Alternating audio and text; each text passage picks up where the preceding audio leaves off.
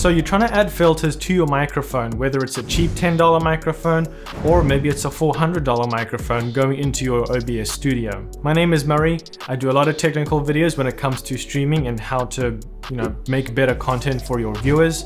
So stick around if that's something you're interested in. I also do have a full in-depth video on how to use OBS Studio, set it up from start to finish. If you're a beginner or a professional, you're gonna learn something from that. Link is in the top right in the cards if that's something you're interested in. But let's take a look and see how you can download VSTs for OBS Studio.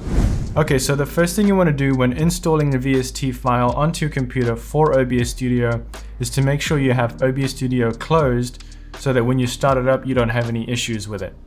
Then when you're going to your VST location, I'm going to do TDR Nova, for example. I'm going to download their setup and go ahead and run the installation. Go ahead and choose your destination file, but it'll automatically choose the default one, which is totally fine.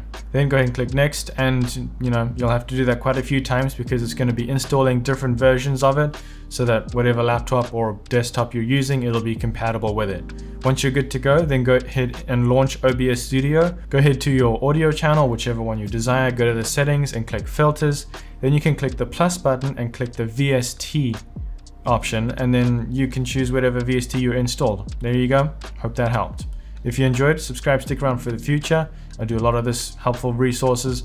And if you want to learn more about how to add VSTs to your audio, whether it's in OBS Studio or in Streamlabs, or maybe even the Wavelength software from Elgato, I do have videos in the top right in the cards on how to do all of that.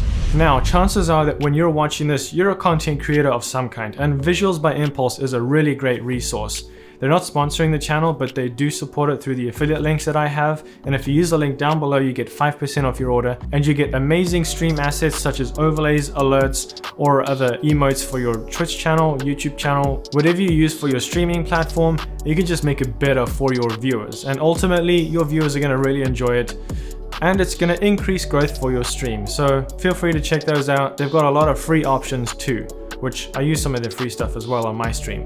And if you enjoyed the video, you made it this far, please leave a like, that'd be appreciated. I'll see you next time, but until then, make something great. Oh, and click this video because it's about how to set up OBS Studio from start to finish. I had a lot of fun with it. It's literally A to Z on everything you need to know about OBS Studio. The viewers really enjoyed it, and I'm sure you will too.